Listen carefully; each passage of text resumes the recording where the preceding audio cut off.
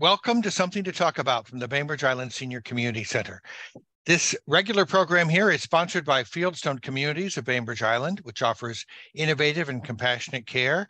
They have residents, they do memory care right now, and they're looking at building assisted living and independent care also on Rolling Bay. They offer day stay and respite programs today. To learn more, jot this number down, 360-689-4314. Also, I like to begin by acknowledging that we are meeting on the ancestral homeland of the Suquamish people, this Coast Salish tribe, which is our nearest neighbor to the north, people of the clear salt water. We honor them and we are grateful for their hospitality. We are also very grateful to Akuyea, Karen Vargas, and Debbie Haase, who are with us today. We're going to talk about truth and reconciliation. And to get us started, our good friend and board member, Ann Lovejoy. Thanks, Reed. And thank you again very much, Akuyea and Debbie, for joining us. You two have such rich, amazing skills and backgrounds that I really love being able to have conversations with you because I always learn so much. But if we start off, I think it'd be really helpful for people if you could talk a little about what is the Truth and Reconciliation movement. I'm aware of it as on a national basis, but not so much kind of locally.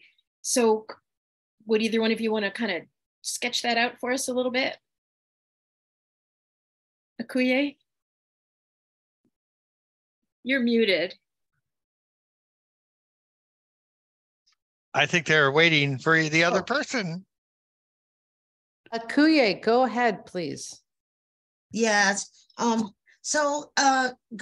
everyone. It's great to see everybody. How's everybody doing? Great. That's great. It's great to see everybody. Well, you know, the Truth and Reconciliation movement has been going on for quite a while with, you know, Bishop Desmond Tutu, you know, those national leaders, the Dalai Lama, you know, it goes way back. And it's really about healing and making peace and being able to work through conflict and being able to resolve atrocities that have happened within our nations, within our communities, with different cultures. And so, you know, that movement began many years, I believe, even before I was born. And so, you know, the need to heal and the need to be peacemakers goes back for thousands of years. This is not a new movement. This movement has been going on for centuries, from time immemorial. And so as we begin to talk about it, we have to set a tone. You know, it's not a brand new movement. This is a call to humanity to be able to help one another process through difficult, challenging situations that have transpired and we've been immersed or been a part of atrocities and all of these different things, to be able to move humanity into a place of how do you heal those atrocities? How do you begin to make peace after there's been so much war and conflict and all of these things? And so, you know, the conversation has to continue, and not only continue, but we have to cultivate that type of culture that we move towards a place of health and wellness, a place of reconciling, a place of healing, a place of restoration and restoring man back to humanity. And so. Oh, that's beautiful. Thank you. And Debbie, I know the two of you went recently to talk to our county commissioners about the idea of a Truth and Reconciliation proclamation for the county and got some interesting questions back. Can you say a little about that, or both of you?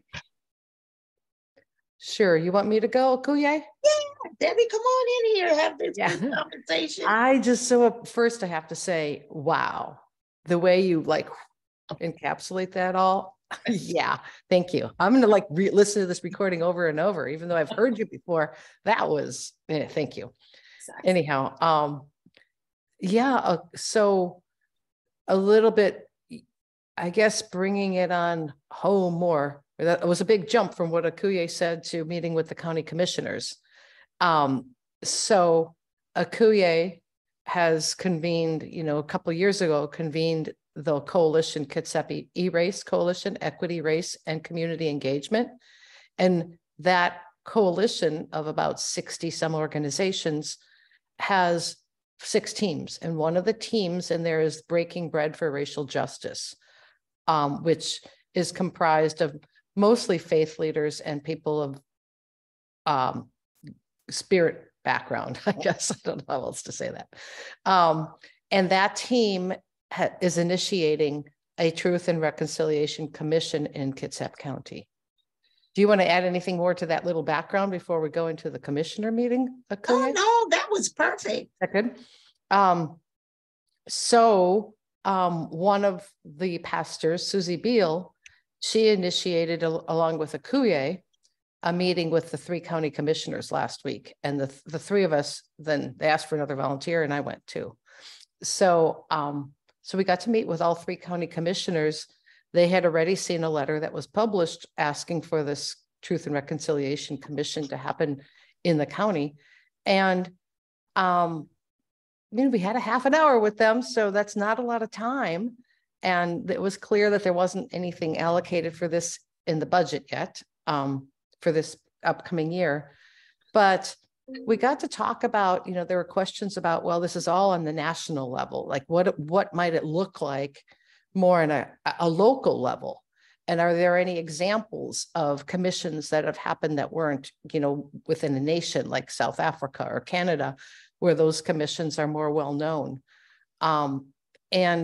And so we just gave a few examples of that we were aware of.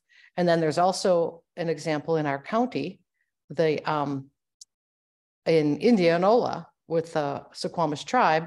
Anyhow, so we had some conversations about that. They also were curious who would make up the commission, who would, be comprised. And of course, that's not something we could answer because it's really in the making yet, and how to be inclusive.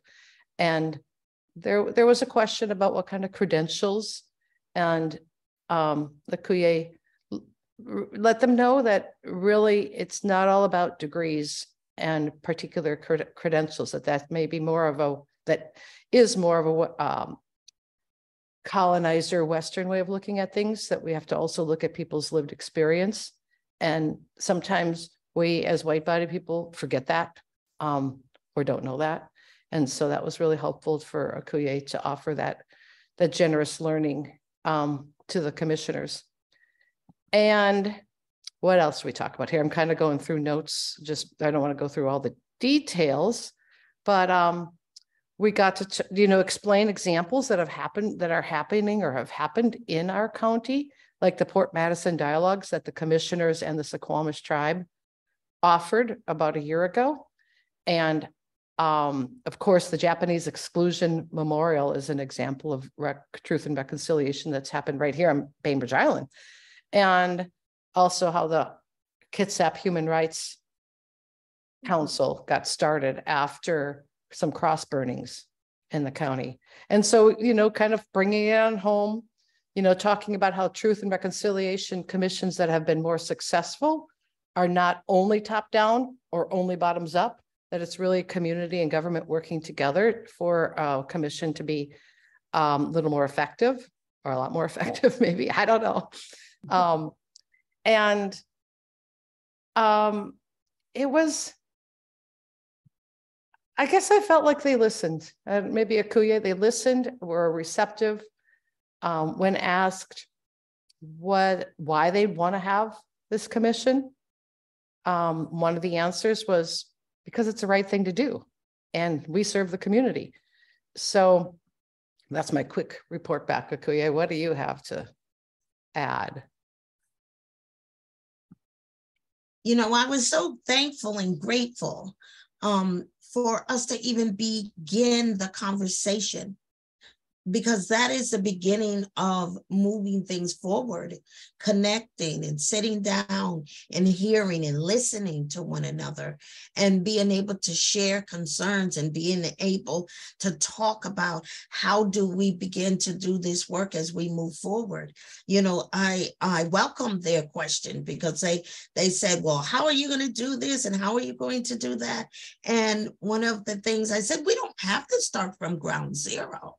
We've got many models across the globe that we can be able to glean from and learn from and make it fit our community and our county for the needs and for the things that are happening here. But, you know, when they begin to say, you know, well, what do you have? And I just throw this big old, you know, packet on their desk and said, you know, here it is, you know, take time to learn, you know, take the time to do your own research as well, to be able to learn how and what is going on across the world around truth and reconciliation. And I shared with them, I went all the way to Israel.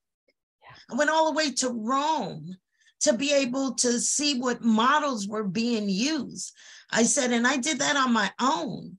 I said that wasn't anything that the county sent me to do or footed for me to do, because this is vital. This is important, because I told them that it's not if these things will happen, but when they happen, what do we have in place that can help heal our communities? I said, what if we had a Truth and Reconciliation Commission already in place when the murder of Stone Child happened, and to be able to move that entire community and our entire county in a place of healing? What will happen? We had a murder with our young people and a stabbing. What would have been to be able to bring our students and our school districts and everyone into that place of reconciling and restoring our community? What happens even in our own families?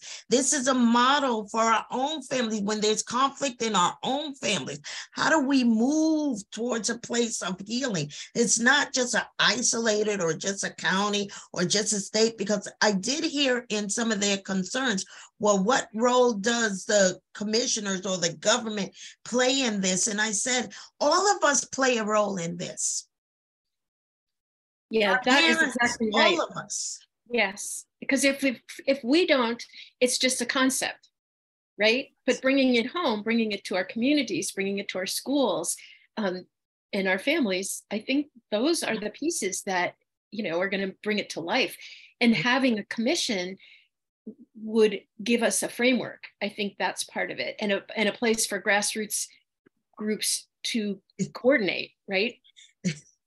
Debbie, you want to comment on that grassroots thing? Oh yeah, I really do. Go ahead. Go ahead. We had in preparing, we had read Rob Gelder's website, and on his website, he has, I'm pretty sure this is quote, working with people on grassroots level to understand hopes, concerns, and visions for what our community can be. And so at the end, Akuyea brought that back, brought that around. And when they were asking, so what are you really asking for? What are the actions? And she's like, she quoted this and said, this is the vision the community is asking for, and this is as grassroots as it gets. You know, and Commissioner Gelder is like, okay, yeah, it was. So one of the commissioners is stepping down in a couple of weeks, right? Yes. So will this will still move forward? Do you feel like there's still going to be some energy behind it? Should we participate? What do you need? We need all of us to be able to continue to call our community, our city leaders into the health and wellness of all of us. They serve the community, and we just want them to be a part of how do we move things forward in a healthy way. And we need our city officials and leaders to be a part. They need to be allies in this work, and they need to be having these conversations right alongside with us, and being able to hear the concerns of those they serve, those that they serve. And so we want to be able to continually go back and say, can we meet again? Where are we in this process? And continue to move it forward. I don't think this is a one and done type of thing. We have to continue to cultivate, how we will move forward to do this work. One of the things that I was really happy about is the things that's happening in our own community on Bainbridge, even with our Martin Luther King programming, our Black History programming, our Pacific Islander, all of these things in culmination. How do we build the beloved community? And, years ago and I don't know if you can see it, and I know it's backwards, but it is, no, it's good. It is a guide that our students back in 2011 went to do training with Bishop Desmond Tutu in Minnesota, their national youth leadership on peacemaking and what it means to build a beloved community.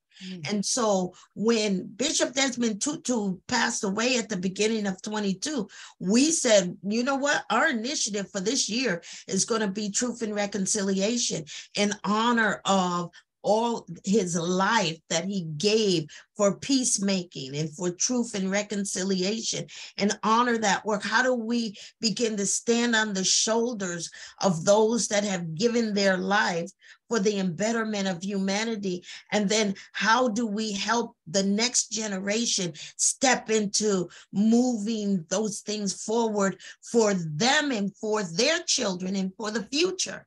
And so we have to cultivate that type of movement when we say we want the best for humanity, or we want the best for our community, or we want the best for our schools, and we want the best for all of the above.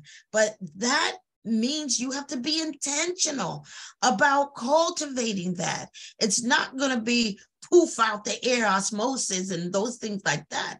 You have to be you have to be able to see the work, cultivate the work, even prune the work when it begins to get out of control, and because you have to understand that this is a lifelong process. This isn't that one and done hit and go on, and those things that all of us want the best for our children, for our families, for our loved ones, for our community. And that takes work, y'all. It does. And I have a question here that I was thinking too. What kind of expertise is needed to facilitate truth and reconciliation? And does this relate to dispute resolution? Mm-hmm. And both of you, Debbie and Akuyea, have some serious background in peacemaking. And I always say both of you are incredibly skillful at turning arguments into conversations. And that seems like one of the skills that we could cultivate.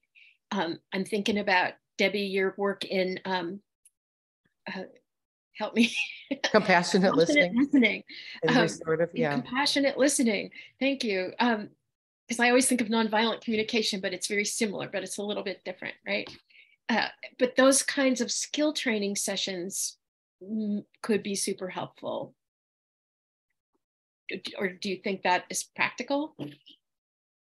Well, okay. I'm having, I'm not an expert. You said something about expertise. So I'm definitely not an expert in truth and reconciliation or anything, really. I'm just a learner. So,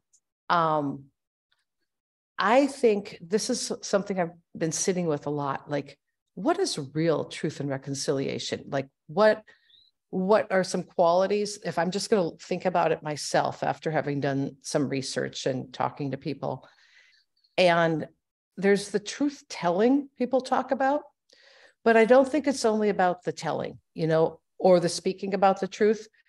It's my experience with compassionate listening and with facilitating compassionate listening workshops and going on delegations to, say, Israel and Palestine and the Alabama, and in restorative circles and healing circles, is like the first step is people truth telling, but people really, really listening, and not just listening with their ears, but like really seeing the humanity in the other person. And it's like, and somehow when that happens in a group, a little bit more than one-on-one, I've experienced that there can be a real shift. Like I can't ever tell what's going on with somebody else, but if I'm watching their body language and what they say afterwards, after they've been deeply, deeply listened to, there's something that happens very often.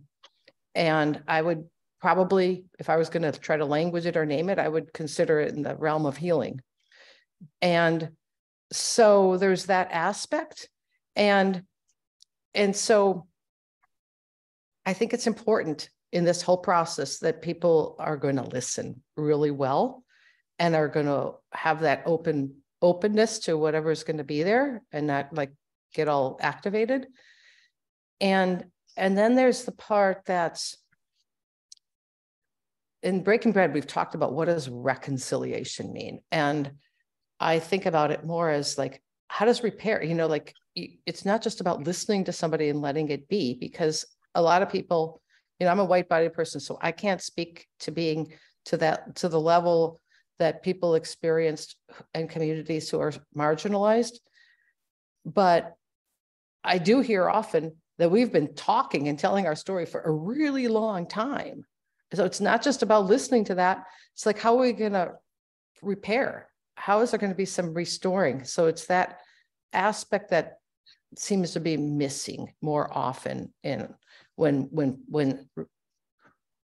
sort of healing tries to happen. So I don't know. That was after a healing circle, there needs to be a next step or something like that. Or part of it, yeah, and next steps. Like what is that repair? What is that restoration? Making it right. How do you make it right? And that could be all. That's even part of an apology. To say I'm sorry and I mean nothing, but like I'm sorry for specifically blah blah blah blah blah, and this is how it's going to change, and this is what I'm going to do. That's I might have gotten off a little bit, but yeah. No, I think that's great. We have a question from Rita.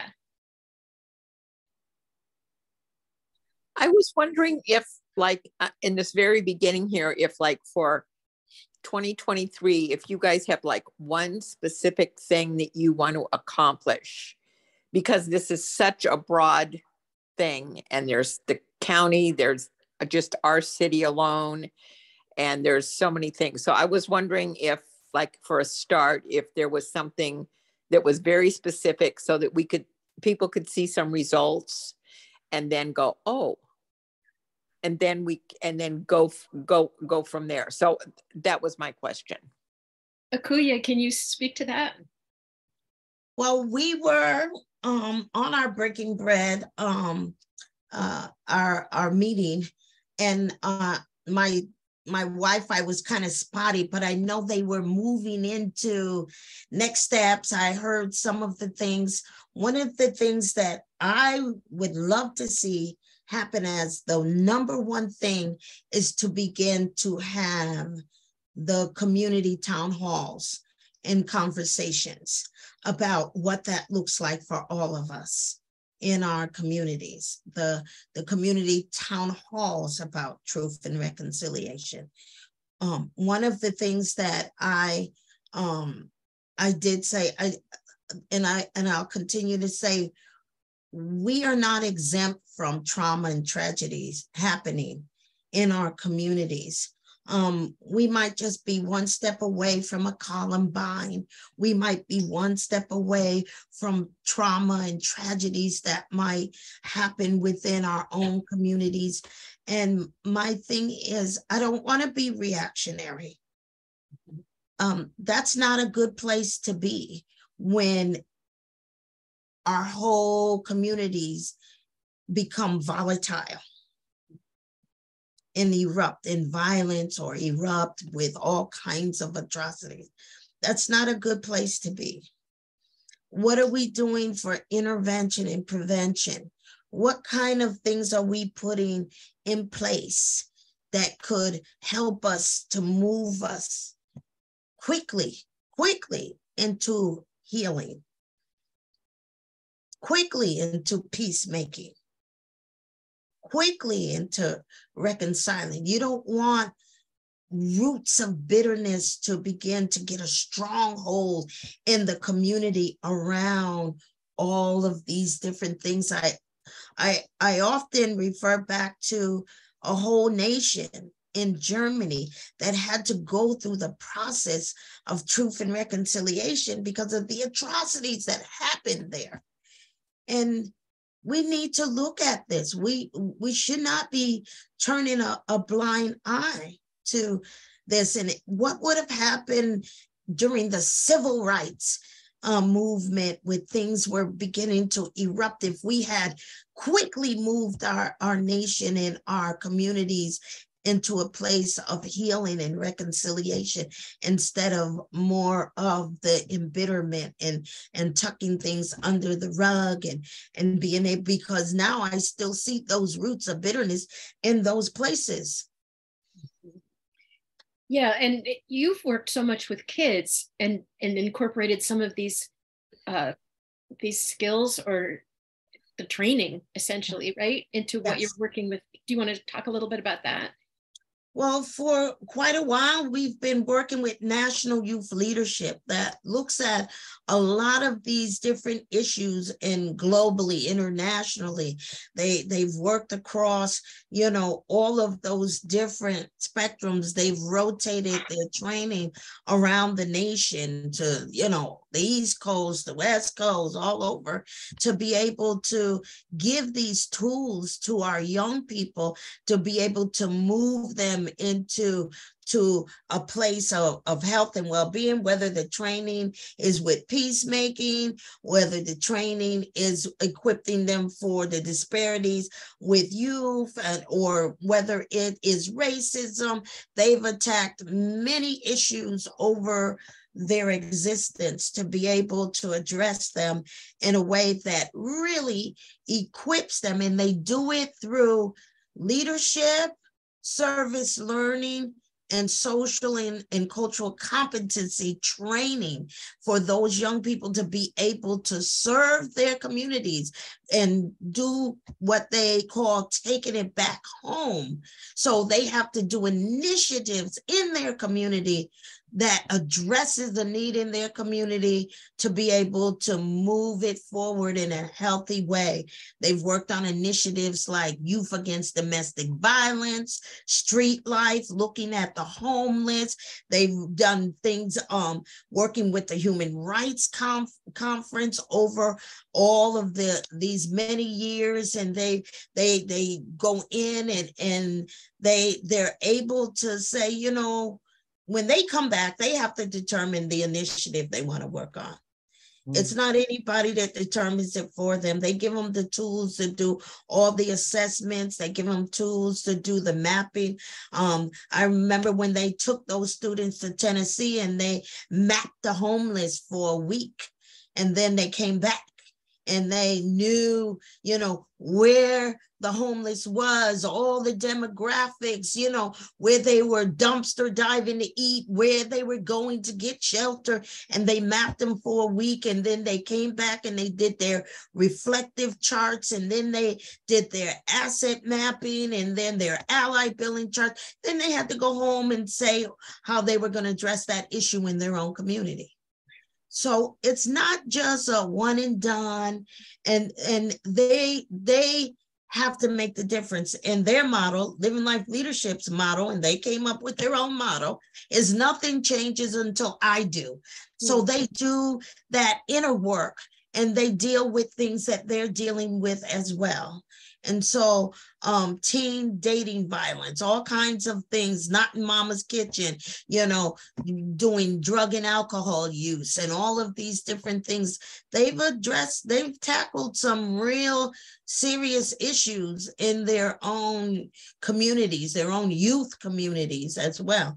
And so, you know, culture to culture, they were breaking down barriers between, you know, diverse communities here in Kitsap County, and they presented at the Human Rights Council. They always try to make sure that they bring it to those leaders. They meet with their mayors, they meet with their city council members, you know, they write letters, you know, they work down with OSPI, with the Dream Team. They were very instrumental in changing the achievement gap of students of color to the opportunity gaps. They worked down with their legislators and with OSPI, with the Dream Team, to help change that language and to be able to do that deep work as well. So I don't know what to say other than nothing will change until we come to the table and we address it and acknowledge it, because you can't change nothing you don't want to acknowledge.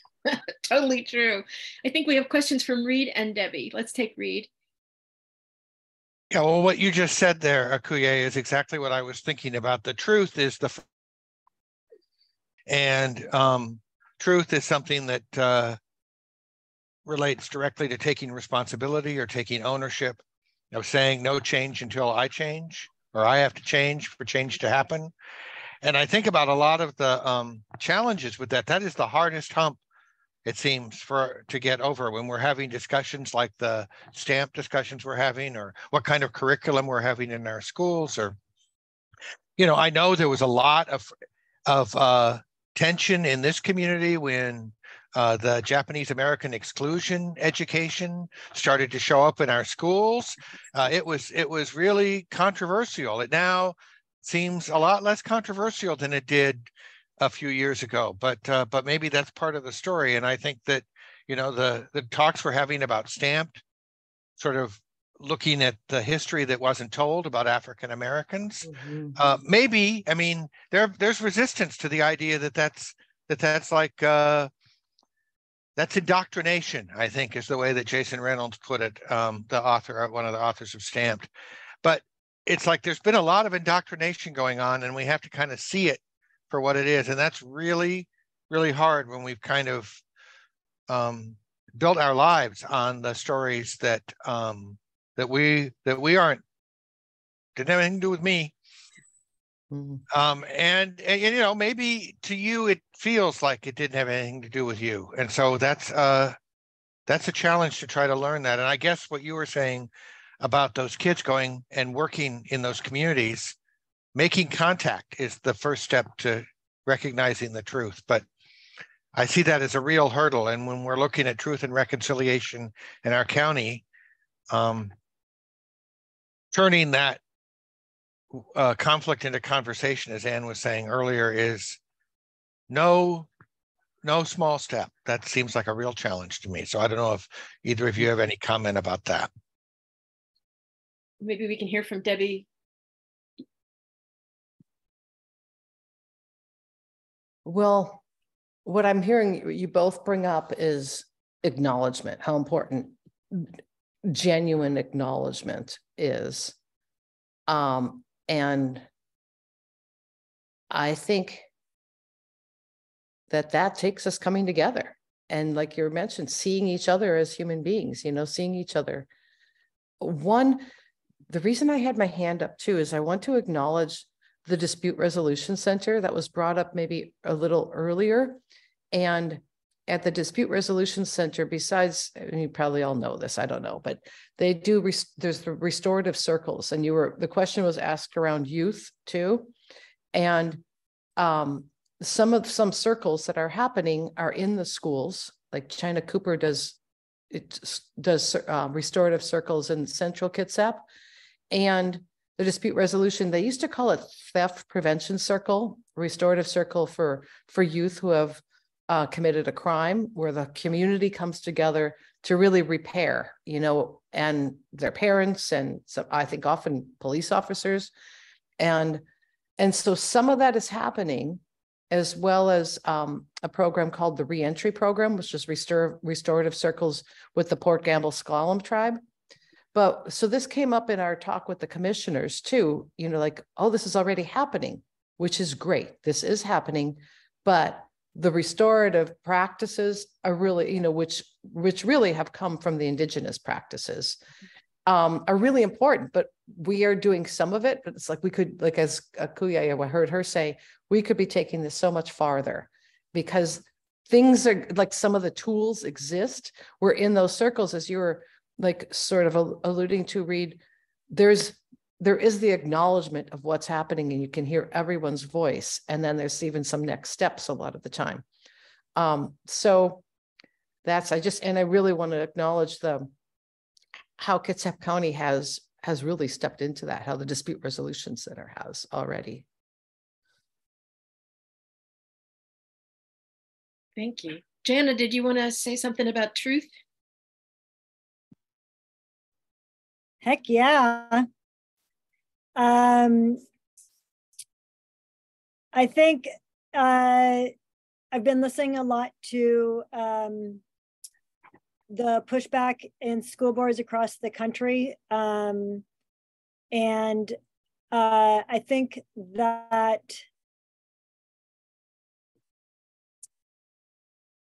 sometimes we don't want to know what we don't know. We don't know what we don't know, and we really don't want to know it. And I think that's true for lots of white folks in this country. And I think the key about truth and reconciliation is that there is no, it's kind of like the no peace without justice. You know, you can say you want me to be peaceful, or you can say you want me to reconcile, but if we can't talk about what's really behind us and what's really in front of us, then peace and reconciliation can't happen. So, so yeah, I appreciate, you know, those of you who brought up the stamped stuff. I have, you know, for me, reading stamped was history that was never taught when I was a kid. And I think a lot of us can say that, especially white people going to predominantly white schools in our country. And it's history that's really important. And if we can know that history and that truth, it makes things a lot more clear. So I appreciate that. Yeah. Akuyea, do you have something to add to that? You know, one of the things that you know, I always say is that we have to work in our we-us. And if we're not working in our we-us, which means it is our responsibility to address these issues, we have to do this work. We have to do this work.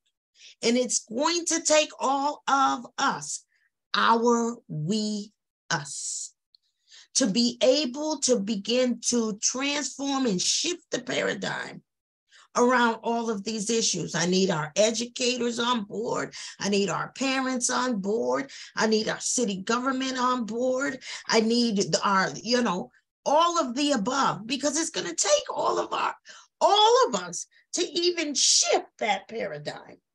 And so when I see us coming to the table and start positioning ourselves for, you know, and jockeying and all of things, we have missed it, because the barriers and the division is what has caused us to operate the way we do. What we need to do is cultivate how to do collective work. That is the foundational principles to shifting this work. But then you got egos, and then you got these behaviors that begins to shift and divide and splinter when we know where there's unity, there's strength. And we have to cultivate the collective work that needs to be done.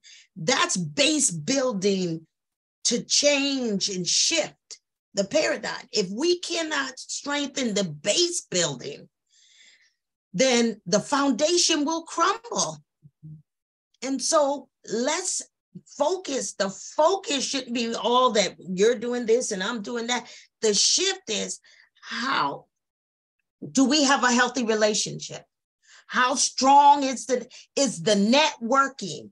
Is the net strong? Are there holes in the net? We're the net.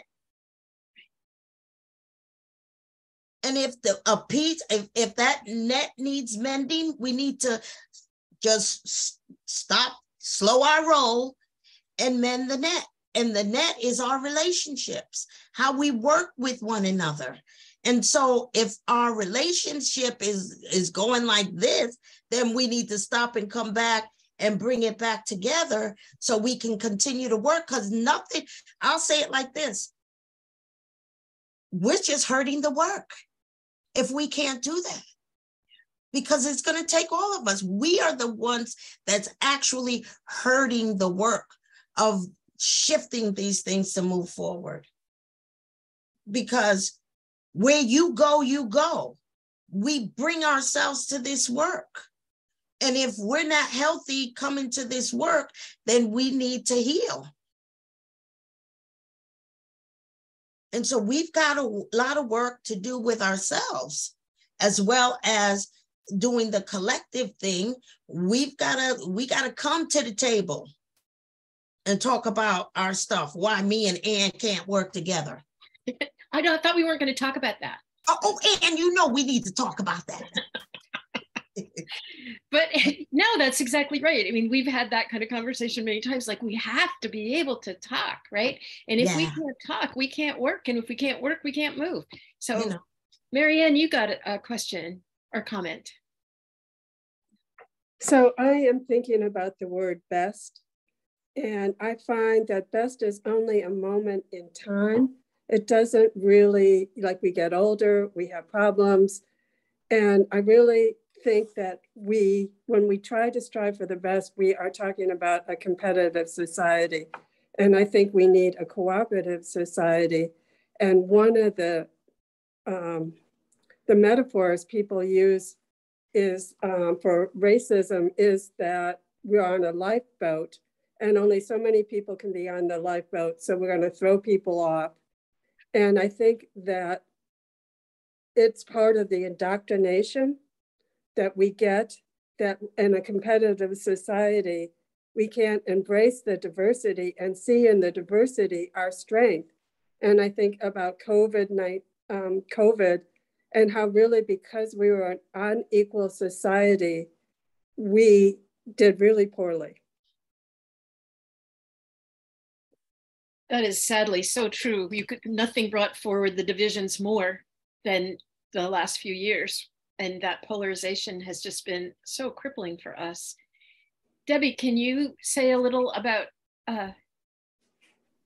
moving forward, the we, us part?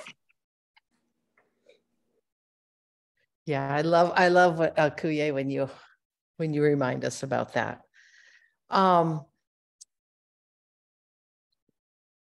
Well, I think in the last few years, I mean, I love working in groups and circles, and I've done that pretty much most of my life.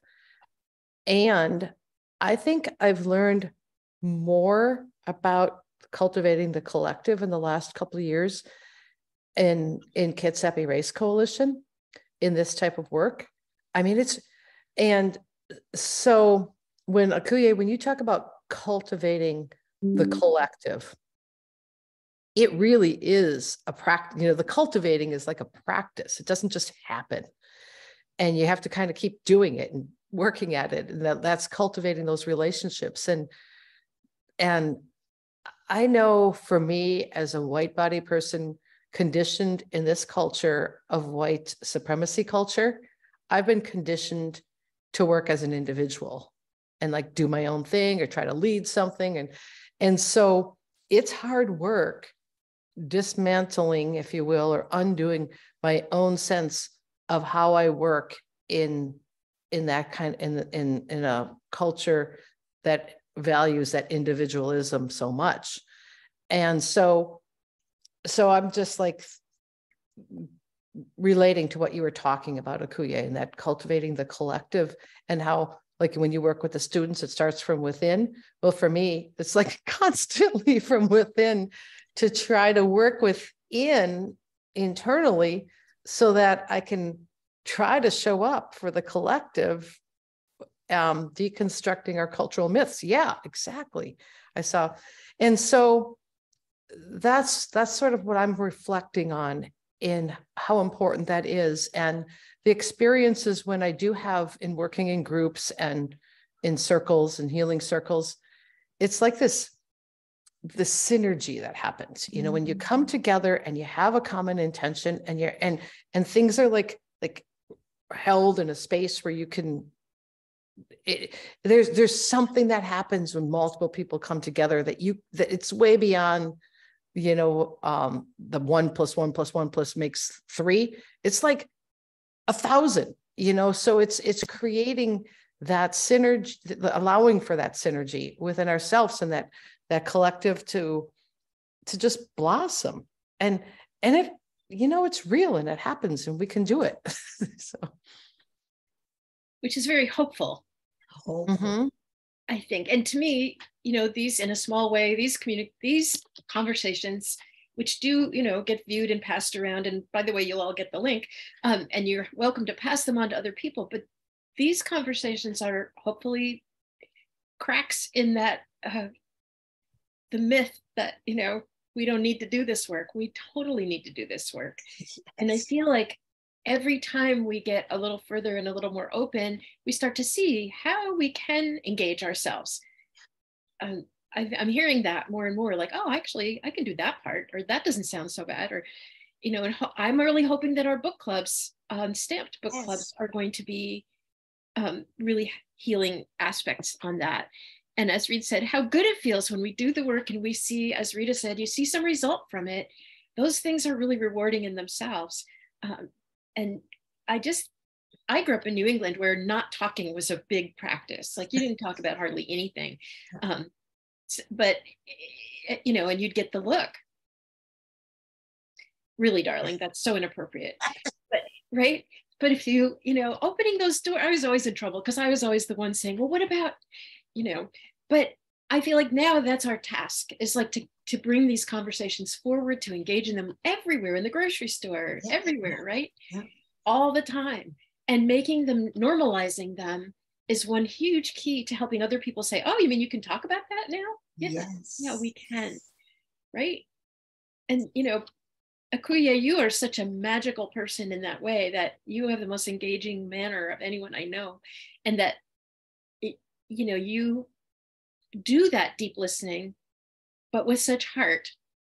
And I feel like that's a big piece too. We haven't really talked about that exactly, but I think coming at it with this loving heart is really important, because so much of the challenging crap that's going on these days is heartless, right? It really doesn't have the spirit and heart piece to it. And even some of our very well-intentioned conversations are kind of formal and not very hurtful. Is that a word? Yes. I don't even know. But Akuyea, I see you nodding. Do you want to jump in on that? You know, and I'm so glad that you're saying that. You know, this has been a lifelong journey. You know, you just don't wake up one day and say, oh, I'm gonna do this. You know, we learn through life, and then we make our choices of how we will deal with stuff and how we'll move forward. And one of the things that I have decided, because you do have to make a decision. You have to make a decision how you're going to behave and how you're going to act. And you got to decide, what type of character do you really want to have? And one of the things I always say, you know, attitude check with my students, because when I say attitude check, they know they have to check their attitude, they got to check their behavior, and they got to check their character. What are you doing? Because whatever it is, I need you to do some reflection and go check yourself, because you get ready to wreck yourself over here with that bad behavior that you're that's manifesting, that's affecting our whole team here. And so I call them into accountability, because you can't allow bad behavior just to go on and no one addresses it. You know, we got in trouble over the last few years because all of these manifestations of bad behavior that had gone unchecked for so long. And then when we start pulling their coattails, there's headbutting going on and all of these things. And we've got to decide how we're going to show up. I remember when we were even starting the Race Equity Network here on Bainbridge, and the headbutting started, and then we started calling for restorative and for healing circles, and then they just wanted to keep fighting. They didn't want to come into a place of healing and restoration and being able to hear one another and being able to express how they were feeling. I said, well, how are we ever going to get any place?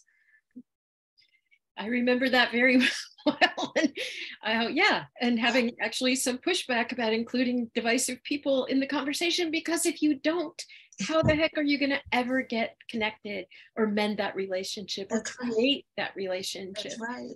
Exactly. Reed, you got your well, yeah, I know this is, well, I don't want to get all biblical on you, but there's this Go ahead, Reed, get biblical on us.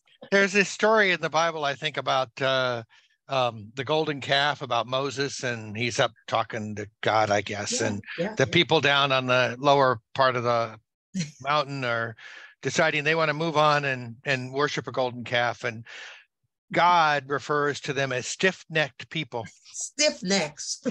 and I feel like that's the hard-heartedness that you're talking about. It's like if we can be aware of that kind of feeling in ourselves, you know, when you're getting ready to have an argument, you know it.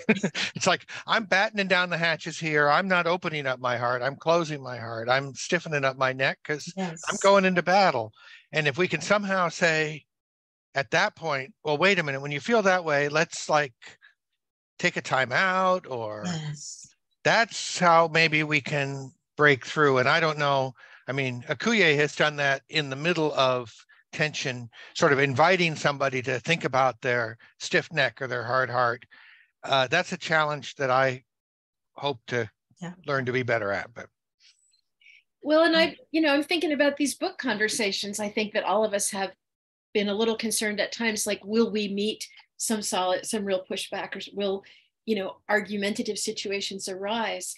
And that's something I want to really keep in mind, is like the key to turning that argument into a conversation. And as Debbie's pointed out a number of times in different programs, that deep listening is really helpful. But there also comes a time when if somebody's really dominating, you got to cut them off.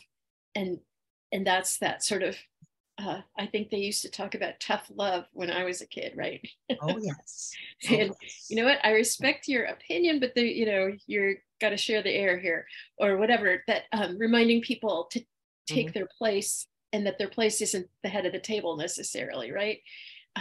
That piece is also part of. It's like we have the responsibility to hold the conversation as well as engage in the conversation, and that takes some training, I think. Debbie, do you want to speak to that?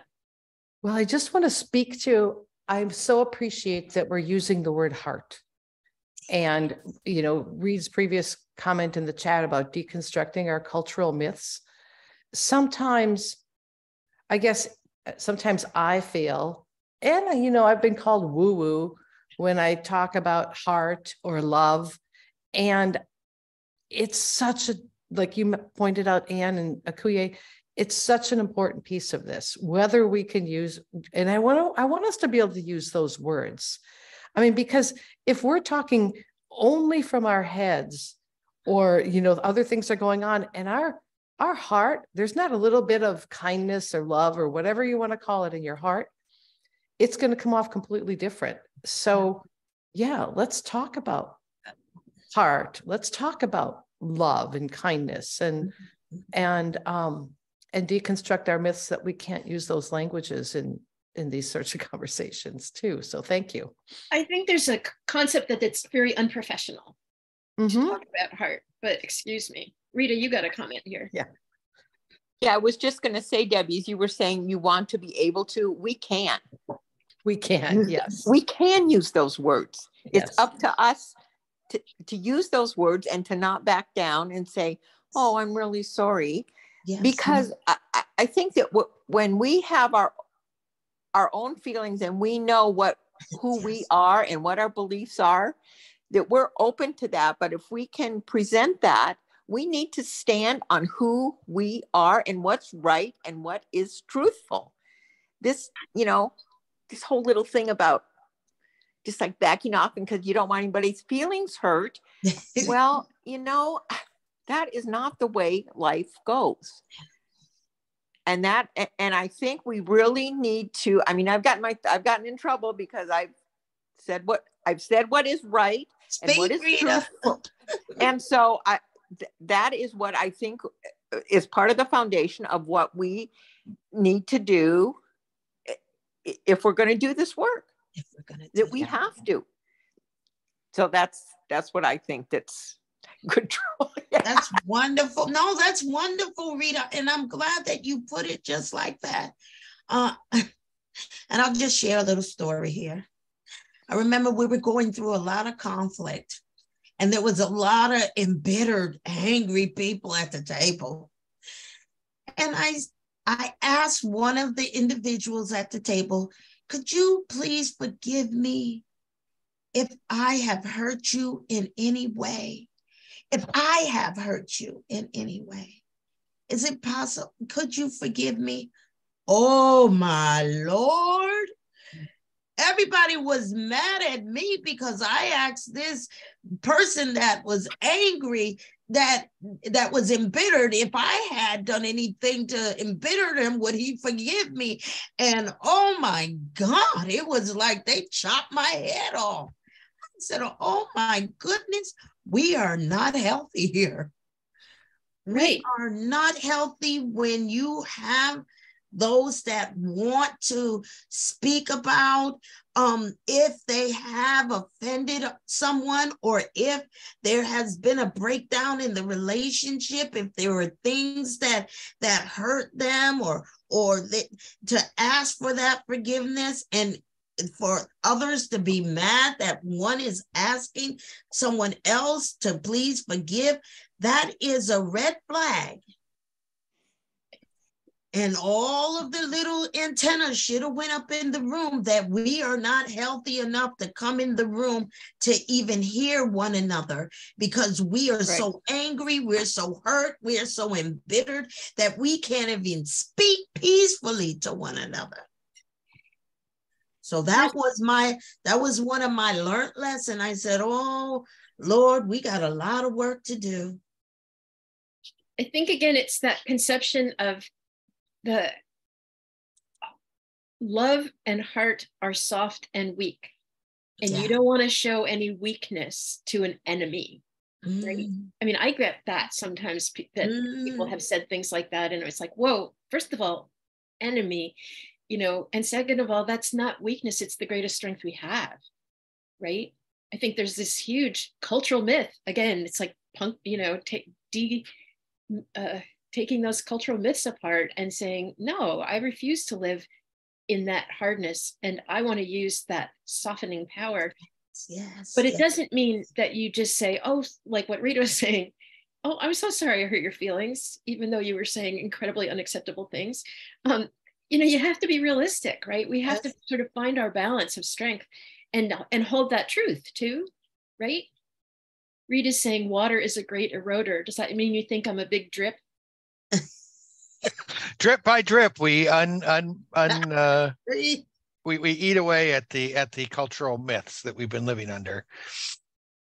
Rita speaking up, or Akuyea saying, "Forgive me if I'm part of the problem in this conversation," or Yeah, I mean for that. I don't mean your trip. Thanks. Well, this has been an amazing conversation. And again, I am so grateful to all of you who participated and come, and most especially Akuyea and Debbie for your constant willingness to come forward and help us think about this stuff and talk about this stuff and figure out how we can move forward together. Right? Those are the hugest pieces for our work in this day and age. I mean, it's really obvious. And I don't mean just nationally, I mean right every day on Bainbridge Island or wherever we are in the county. Like, this is the work. This is what we're here for.